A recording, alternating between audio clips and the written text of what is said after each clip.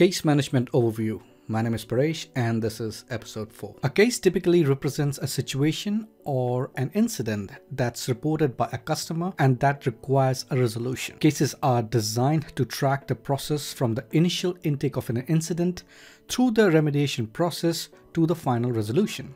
Now, from a customer service standpoint, a case can represent several items like questions, requests, and issues. Now, as far as question is concerned, the customer might have a specific question about a product or service. For example, a customer contacts a support agent to ask for information about organization insurance policy, like the deductible or benefit amounts. Requests, the customer might have specific requests, like a request for more information on some of the type of actions. Like, for example, a customer contacts an organization to request that someone come out to do a property inspection. On the other hand, the customer might be having a problem that must be fixed, like warranty claims, a billing dispute, or a flaw in a product.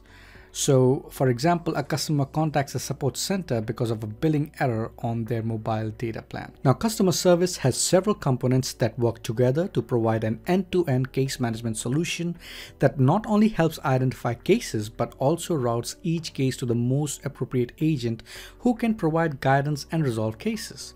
Now, here are some of the most commonly used components. A case represents a single incident of service. In other words, it represents anything in the context of a customer interaction that requires some type of resolution or an answer. Multiple cases can be associated with a single customer at any time. An activity typically represents an interaction with a customer, like a phone call. Multiple activities can also be associated with a single case. Entitlements specify the amount of support service that a customer is entitled to. Now think of them as a support contract. The knowledge base is a repository of information article that helps customer service representatives resolve cases. A queue is a place to organize and store activities and cases that are waiting to be processed. Service level agreements or SLAs are a way to track and define what should happen when a case is opened, like how long it should take to respond to a customer. Record creation and update rules can be applied to different activity types to automatically create dynamic 365 records. Routing rules are applied to cases to automatically route them to a specific queue or a user. And at the end, a business process flow represents a guided process that has different stages and steps that are used to resolve a specific item, like a case. Now, let's have a look at an example that shows how all these components work together to provide an end-to-end solution. Now, in this example, the customer is a gold customer.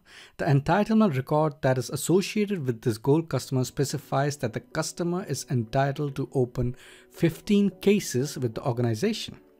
So the customer can open these cases from multiple channels, including phone, a mobile app, social media, or an email. So in this example, the customer has sent an email. After the customer email is received, record creation rules identify who the email came from and the content of the email. The information is used to create a new case in the application.